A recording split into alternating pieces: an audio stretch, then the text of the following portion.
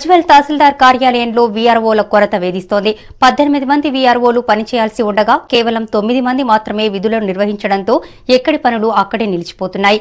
దీంతో ప్రజలు తీవ్ర ఇబ్బందులు పడుతున్నారు. సిద్దిపేట జిల్లా గజ్వేల్ తహసీల్దార్ కార్యాలయంలో వీఆర్ఓల కొరత వెంటాడుతోంది. దీంతో వివిధ పనులపై వచ్చిన వారికి పనులు పెండింగ్ లో పడుతున్నాయి. తహసీల్దార్ కార్యాలయం చుట్టూ తిరిగి వేసారిపోతున్నారు.